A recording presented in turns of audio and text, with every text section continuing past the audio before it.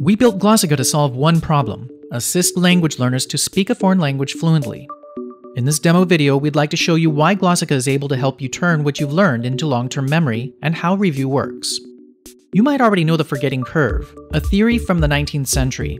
It's all about reviewing stuff when you are about to forget it.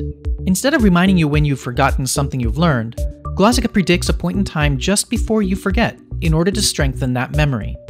In our mastery approach, you'll get plenty of practice up front. When you're learning something, we give you a lot of practice, including typing, listening, and speaking to stimulate your brain. You'll be able to learn much faster and forget less by doing so. We then evaluate your performance and calculate several factors to predict your memory strength objectively. When your memory strength for some items decreases, they'll show up for review. Review constantly and you'll be able to learn effectively and turn what you've learned into long-term memory. Keep going for a few weeks and you'll realize that acquiring a new language is really simple and straightforward. How do you know it's time to review? When a red dot appears on the review button, it's time to review.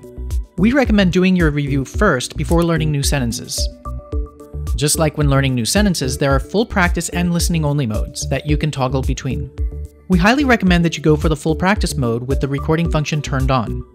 Glossika takes care of sorting complex sentence structures and vocabulary. All you need to do is focus on your daily Glossika training and enjoy your achievements.